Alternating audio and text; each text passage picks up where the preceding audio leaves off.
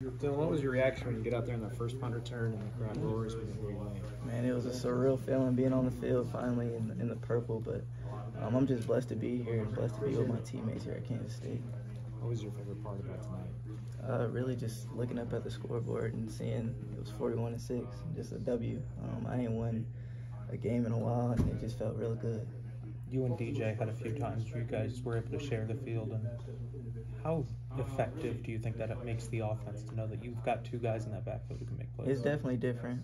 Practice is definitely different as well. I think you guys have seen it as well. We push each other and compete, and you see it out there. He's a great player, so we're going to keep on, putting on for Kansas State this year. What's that feeling like, catching that touchdown and hearing the crowd roar like that? It's a great feeling because when we were in the huddle before the play, everybody was like, "Hey, be open. I'm looking at you." And so after I caught it, we celebrated and everything. It just felt real good. So you've been talking about this, and there's been build-up about you and Avery being able to take the field together.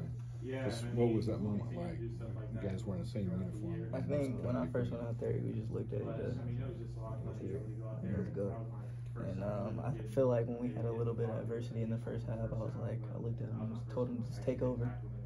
Do you, be you, and he did. You see how the outcome went, so I think he did a great job at doing that. So were you nervous at all heading into today? Coming into it, it's a brand new atmosphere for me.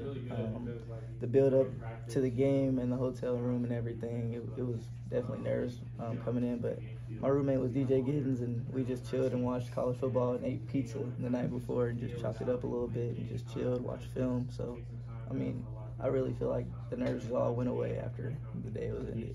How would you rate the way you played in game one? I feel like I did good, but I definitely feel like through these next games I want to show that as a team we want to show that we're not to be messed with and that we're here to stay in the Big 12 and we want to win the Big 12. Was there a moment during the game where it sort of hit you that you were at home, as you said, and that you were playing for K-State? During warm-ups, I was just looking at everybody, I was looking at the crowd, and I was like, wow, like it's really here, like we're playing, and it's go time, so it felt real good. Was it good to kind of get the first one out of the way, too? Yeah, it definitely feels really good, but like I said, it's a long season, so Tulane next week, and we just got to build off this win today. Coach